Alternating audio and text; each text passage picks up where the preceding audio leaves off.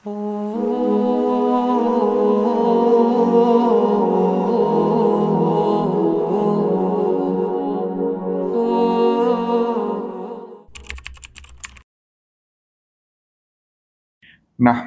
व नुसल्ली अला रसूलिहिल करीम अम्मा बाद फ़अऊज़ु बिल्लाहि मिनश शैतानिर रजीम बिस्मिल्लाहिर रहमानिर रहीम क़ाला रब्बि इश्रह ली सदरी व यस्सिर ली अमरी वहलुल उक़दतम मिन लिसानी यफ़क़हु क़ौली सदक़ल्लाहुल अज़ीम. Today we will discuss the story of Prophet Moses, peace be upon him, and the verses that has been recited in front of you are the verse number 25, 26, 27 and 28 of Surah Taha, chapter number 20, and that we also recite all the time. That was a prayer of Prophet Moses, peace be upon him, when he was granted the messengership of Allah subhanahu wa ta'ala. So this is the first thing he asked from his Lord after granting the messengership. So after the death of Prophet Joseph, peace be upon him, the children of Israel were in Egypt still, and due to the Prophet Jesus, peace be upon him, respect and honesty and hard work in the state of Egypt in olden days, they had a lot of respect, and everybody knew that they are children of prophets and they are pious people and they are honest people. But soon Kiptis, the natives of Egypt, they took over the country, and Pharaoh, Pharaoh is considered the king of Egypt in olden days. He was the leader of those Kiptis, and the kingship started, and Pharaoh of Egypt made children of Israel as their slave, and the Kiptis and Pharaoh used to make children of Israel work for them and had made them their slaves, because they knew that they are not actual Egyptians. They are from Canaan, a suburb of Palestine. So they migrated, and we are the natives. So we are supreme and we are higher in authority, and we should be higher in respect as well, because we are the natives. So the Pharaoh of Egypt of that time, he saw a dream that his kingdom, which is full of cruelty and unjust laws, will finish with a child born in the children of Israel. So he saw a dream, or one of his palmists guided him, that one child will be born in the children of Israel, and on the hands of that child your kingdom will finish. So Pharaoh, as he was so much scared by that dream or by that forecast, so he ordered all the officials of the government, any child is born in Israel who is a male, slaughter them, and the girls let them stay alive so they can work as a servant for Pharaoh and the nation of Pharaoh. So the order was passed, and the police and all the government officials start following the orders.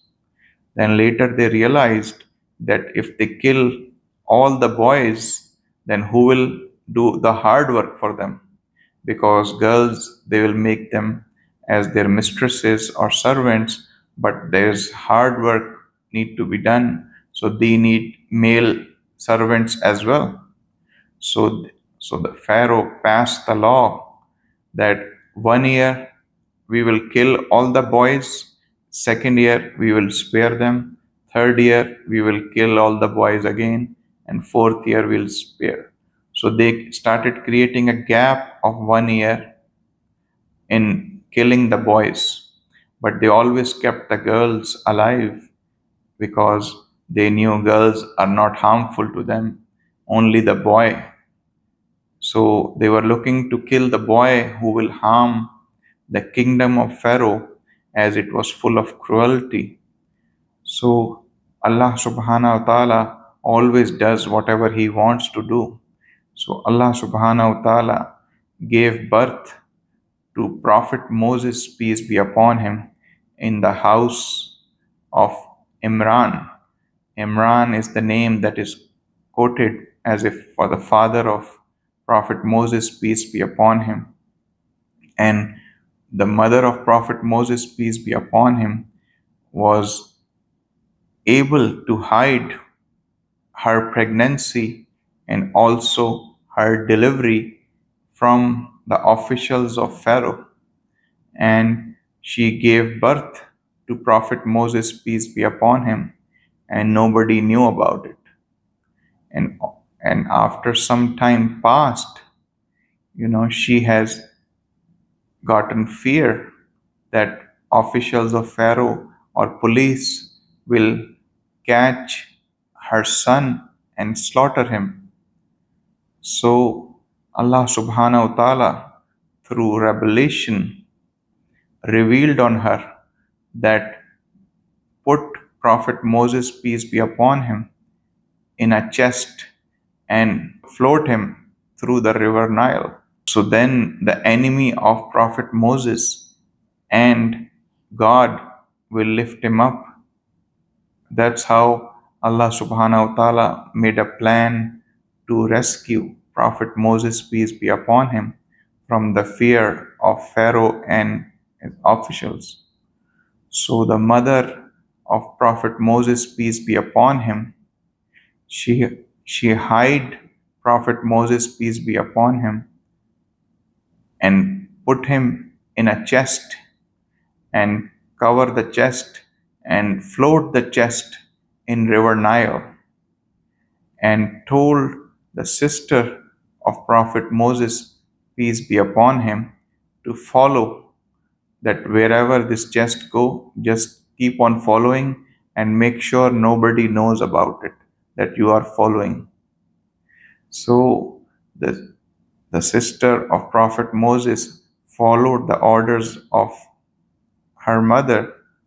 The chest keep on floating on the water till the time it hit the stairs of the palace for Pharaoh. And fortunately, Pharaoh and his wife, Asya, that's the name came, that Pharaoh and his wife, Asya, they were walking by the Nile and they saw something is approaching in the water towards them. So it was quite unusual. Usually in river Nile, you will see fishes or other things, but never you will see a chest floating on the water. So she saw, and then he saw. Then Pharaoh ordered one of the servant to bring what is floating on top of the water. So they brought the chest to Pharaoh and Lady Asya. So when they opened the chest, they saw there's a cute little boy in the chest. So Pharaoh ordered that this look like one of the son of children of Israel. So we have to slaughter him because it could be harm to his kingdom as per the law and the dream Pharaoh saw.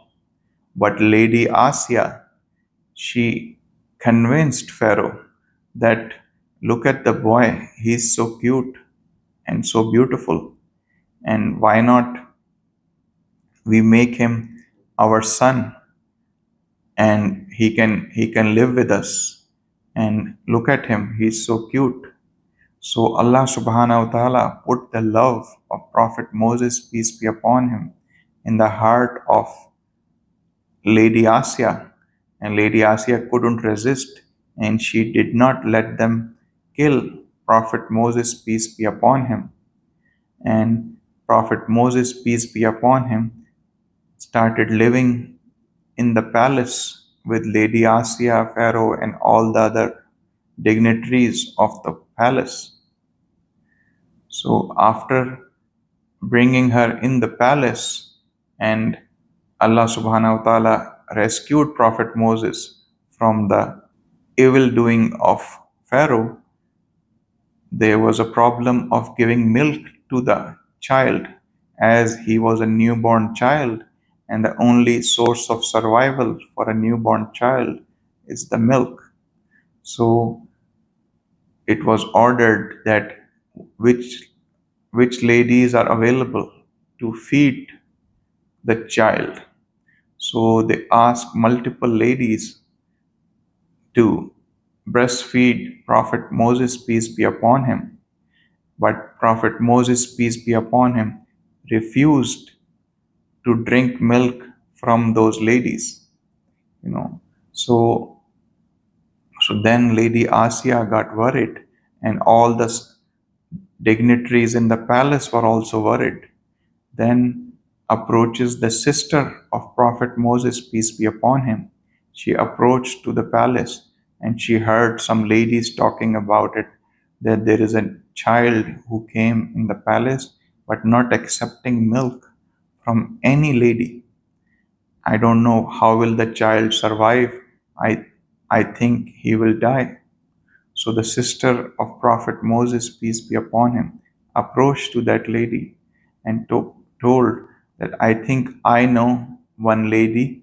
She is very good, and I believe the child will accept her milk. So that request that was made by the sister of Prophet Moses, peace be upon him, was delivered to the queen Asia, Lady Asia, and she accepted it. She said, okay, bring me that person who can feed this child. So then the sister ran and brought the mother of Prophet Moses, peace be upon him, to the palace. And when the mother of Prophet Moses, peace be upon him, fed Prophet Moses, peace be upon him, Prophet Moses definitely accepted the milk of her own mother, as he knew and he recognizes that that's her original mother. So everybody was shocked that this child was not accepting anybody's milk, but he accepted the milk of this lady. So Pharaoh doubted that it could be possible that that's his original mother. So he asked that, is this child belongs to you? The mother of Prophet Moses, peace be upon him, said, no, but all the children accept my milk because I am a and decent lady. So that's the reason all the children accept my milk. So the Pharaoh and Lady Asia become happy, and they fixed a monthly stipend for the mother of Prophet Moses, peace be upon him, in service that she will feed Prophet Moses, peace be upon him, till the time he needs it. So this way Allah subhanahu wa ta'ala made the heart of Prophet Moses' mother comfort and relax her from the stress of that her own son will be slaughtered in front of her. So it is a very painful thing, and it was a very painful time for the children of Israel, that all their male children were slaughtered, and the ladies and the female children are kept as a slave.